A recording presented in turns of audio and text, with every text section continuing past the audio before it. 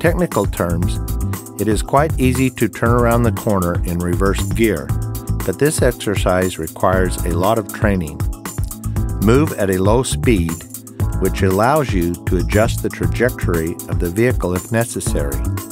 If you need to come closer to the curb, turn the steering wheel in its direction. If on the contrary, you want to drive away from the curb, turn the steering wheel slightly in the opposite direction from the curb. Having to give way to others on the road when traveling in reverse gear adds to the complexity of this exercise. Do not forget to look around and to signal turns. You can prepare for reversing around a corner in advance. When you pass the intersection, look to the right for clearance.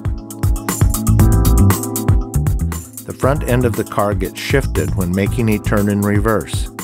Thus, your vehicle occupies more space on the road and obstructs traffic. So before you start reversing, you should look around and make sure there is no traffic. In the course of the exercise, you need to constantly monitor the space around your vehicle. Remember that when traveling in reverse, you must give way to everybody on the road, including the pedestrian.